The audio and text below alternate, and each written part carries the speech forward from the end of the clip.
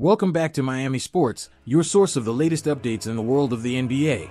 After a quiet trade deadline, the Miami Heat are now setting their sights on potential buyout candidates to bolster their roster for the remainder of the season. Last season, Miami found success in the buyout market with the acquisition of Kevin Love, and now they're looking to replicate that impact. Despite sitting out the trade deadline, the Heat had already made a significant move by acquiring Terry Rozier from the Charlotte Hornets in exchange for Kyle Lowry and a future draft pick. With limited financial flexibility, it was evident that Miami wouldn't be making any more major trades. However, they remain active in the buyout market, aiming to address specific needs and strengthen their playoff prospects. In accordance with the new collective bargaining agreement, Miami's ability to pursue buyout candidates is restricted by their position against the luxury tax.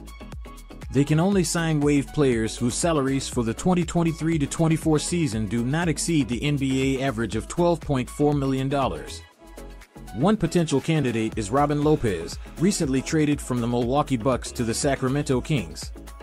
With the likelihood of a buyout looming over his $3.2 million salary contract, Lopez could provide much-needed size and depth at the center position for the Heat. Despite having options like Thomas Bryant and Orlando Robinson, who see limited playing time, Lopez's experience and availability make him an intriguing option for Miami. The Heat, currently sporting a 28-24 record and sitting 7th in the Eastern Conference, are eager to solidify their roster ahead of their upcoming game against the Boston Celtics. With an open roster spot and a desire to make another deep playoff run, Miami remains active in their pursuit of impactful buyout candidates. Stay tuned to Miami Sports News for updates on potential additions to the Heat roster as the buyout market heats up in the coming weeks.